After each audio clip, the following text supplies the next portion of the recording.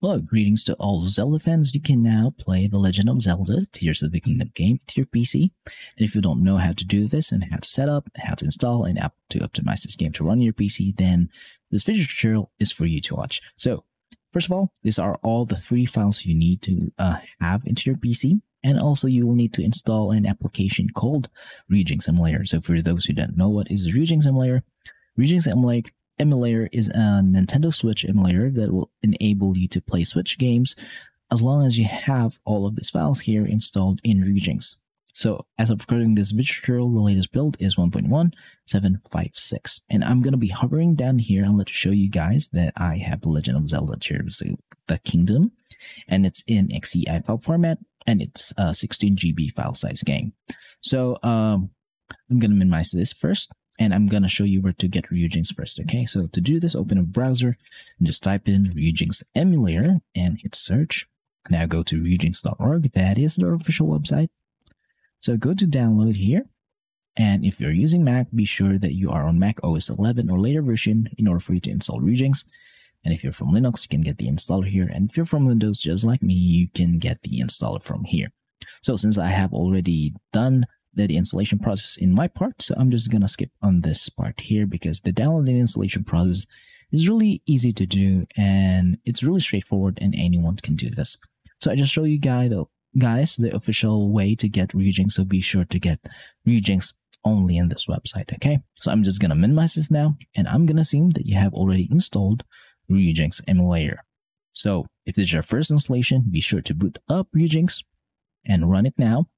And then you'll be met with certain errors saying you will need some certain files installed in Ryujinx in order for it to run and play Switch games. So what are those files? Those files are the Nintendo Switch keys and the Nintendo Switch firmware. These files should be in both version 16.0.2 in order for it to run and play The Legend of Zelda Tears of the Kingdom game. And this game should be in XCI file format in order for Ryujinx to detect and play this game. So without these files, Ryujinx will not be able to play Switch games, okay? So if you're asking me where to get all of these files, the only legal way to do this is that you own a Nintendo Switch console, which is modded and has a custom firmware installed in it. Because if it has a custom firmware installed in it, that means that you can access your Nintendo Switch system files. And once you have access on those files, just copy all of the firmware files and the keys files from your Switch to your PC. Now, in order for you to get the Tears of the Kingdom game, there's no other way to do this but to purchase the game. You own the game, you have a physical copy of the game so that you have supported Nintendo in that part, and you can now legally digitally back up that game into an XCI file format just like mine here. So, if you don't have a Switch, or if you have a Switch but don't know how to install a custom firmware or mod it and do the things that I've said, then I'm just going to save you guys that hassle and teach you where to get all of these files. So in order for you to get all of these files, I'm just going to leave a QR code here in the screen wherein you can scan it with your QR code reader into your mobile phone so that the QR code will redirect you to the page wherein you can get all these files. So once you are in that page, be sure to hover down into the middle part of the website so that you'll get the XCI file format of Tears of the Kingdom. And once you have done that, hover down to the bottom part of the website so that you'll get the latest keys and firmware file from the Switch to your phone into your PC.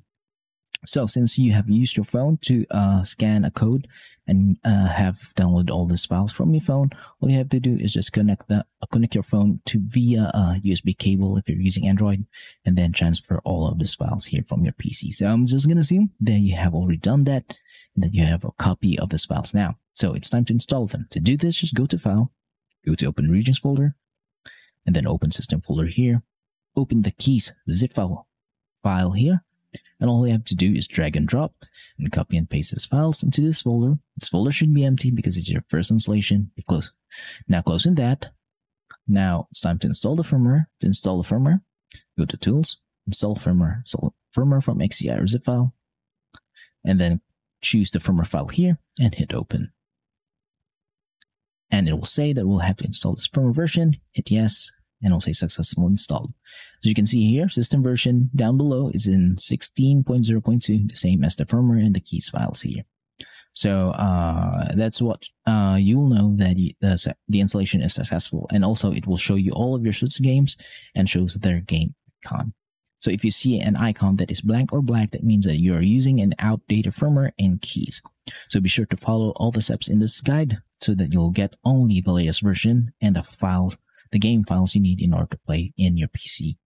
So the next step now is to optimize your Ryujinx so that you'll be able to play the Tears of the Kingdom game with no issues at all. To do this, just go to Options, go to Settings, and in this part, just pause the video and copy every setting that you see from here on out. So the game directories is where you put your Switch games, and it could be anywhere in your PC as long as you know where it is. And also, your Switch games should be in XEI or NSP file format in order for Ryujinx to detect that game.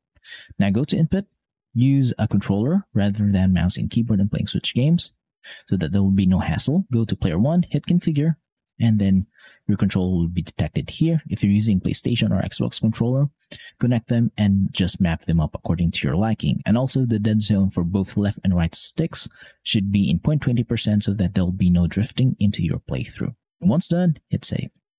Now go to the system. In this part, pause the video, copy every setting as G. Then go to the graphics tab.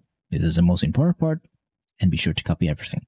Now, graphics backend model threading should be on. Graphics backend API should be in Vulkan. Preferred GPU is your dedicated graphics card. In the enhancements, you should enable shader cache and enable macro agility. Resolution scale should be in 2x resolution so that the game will look much sharper and much more beautiful than the native resolution of the Switch. But if your PC cannot handle that, then revert to the native resolution. Post-processing effect should be none.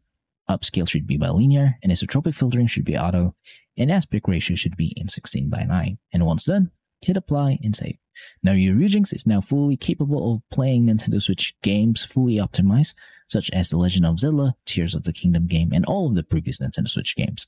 So a little bit of a disclaimer, I'm not going to be able to show you a gameplay of this game running into my PC, because we all know that Nintendo is really strict on this kind of content, and they don't really want it to be shown in the internet or in YouTube. So if I show you guys a gameplay that this game is now running into my PC using Ryujinx, then my channel will get in trouble, my channel will be taken down, and my videos will be taken down.